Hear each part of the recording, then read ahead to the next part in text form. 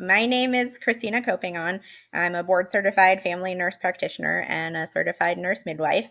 I'm also the CNM Site Director. I was at the hospital and just sort of sitting there talking to colleagues. We had delivered all of our patients, and code orange was called overhead from the ER. Code orange means that a patient is delivering somewhere in the hospital that's not in labor and delivery.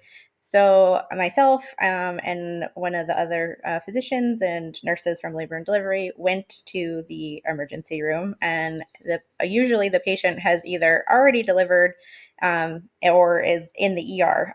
However, so we were looking for her in the emergency room. However, this patient was outside in the car, along with pretty much the entire staff of the emergency room who were around the car.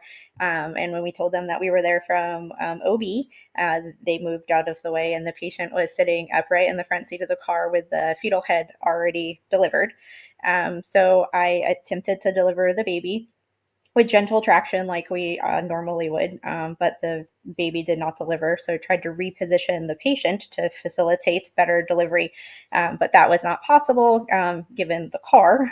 So I placed one finger under the fetus's posterior shoulder, the axilla, to help facilitate rotation. And the baby came out immediately thereafter and was crying in pink, and everybody was ecstatic, including the patient. So at that point, I just clamped and cut the cord, handed the baby off to the waiting NICU team who was out there with an isolate, and then had the patient get out of the car, put her in a stretcher, and then take her to labor and delivery. This was her third baby, so this was not her first time delivering a baby. However, her first time delivering a baby in a car. Once we got her to labor and delivery, did the normal things, got her into a bed, collected cord blood, and delivered the placenta now that we were in a room. And inspected her perineum, and everything was intact.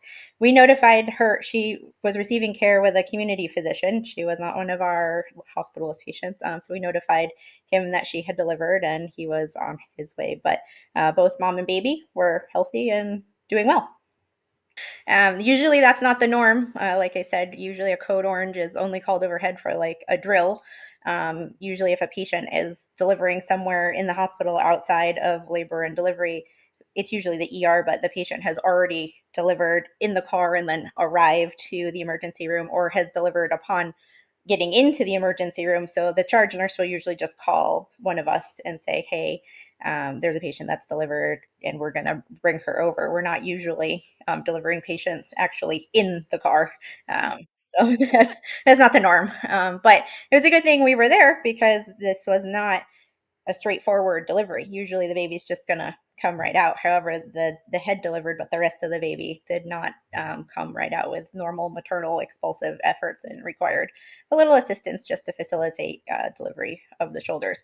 Hard to say if it was a shoulder dystocia or not, because the patient's sitting upright in the car, and we weren't there for the delivery to see what was going on, but was a good ending. The patient said she lived close to the hospital. This was a quick onset of labor. She broke her water at home and started contracting. And so she was like on her way to the hospital. And then she said while she was on her way to the hospital, she started feeling like she had to push. And so she just pushed to deliver the baby. So it wasn't something that had been going on all day. And so the charge nurse and then one of the nurses from labor and delivery came.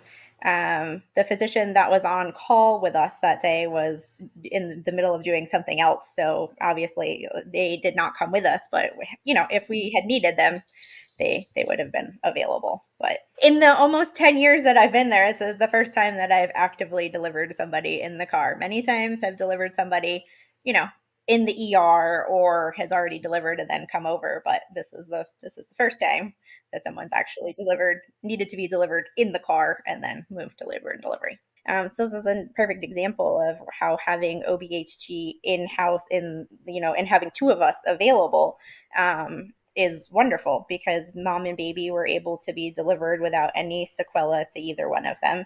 And it wasn't a straightforward delivery. And then mom and baby were fine. They went home on day 2 like they normally would if they had just delivered in the hospital without an issue. So These are things that happen, we'll get called for a delivery. They'll be like, someone will just start screaming down the hallway my name or whatever. And I'm like, I don't even have a patient in labor. What is happening? It's somebody else's patient delivering. You go in there and the patient's like, the baby's head's already out. And you're just like, oh, okay, just throw me your pair of gloves or whatever's available so that I can, yeah, just so I can do this. So, and then, but that's what keeps our job interesting as well as, rewarding because you're like, okay, this is why we're here, right? To do the best for moms and babies and to make sure that they both have the best outcome possible, even if the situation is not the most ideal.